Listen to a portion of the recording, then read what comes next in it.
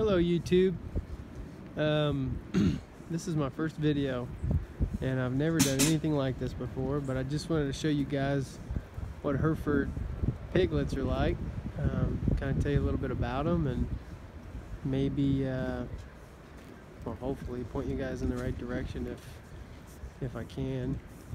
I want to start off by saying there's some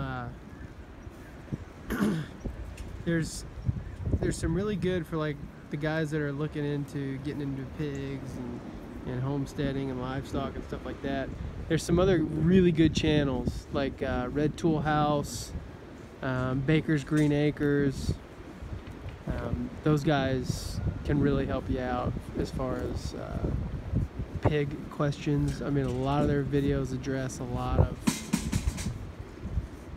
of questions that people have.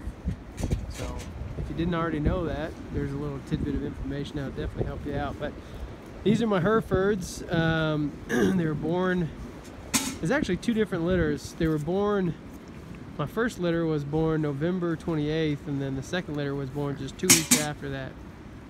I'm super happy with these pigs, this breed of pig.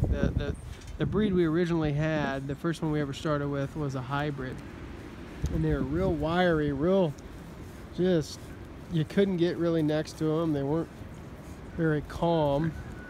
But these pigs, these Herefords, as you can see, they're just super calm pigs. And we've got a sow and two gilts that we're looking to breed a little bit later in the year.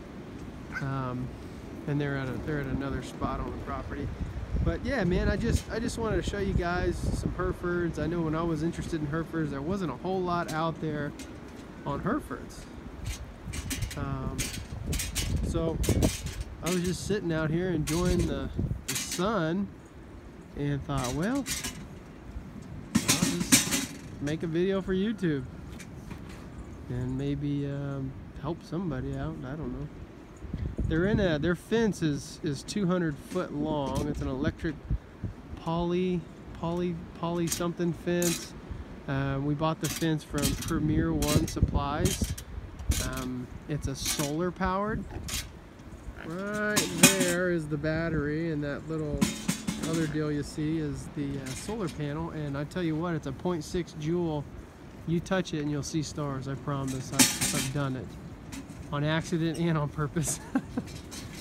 But yeah, that's what we use. It's hog paneling. In fact, I'll just come over here and show you guys.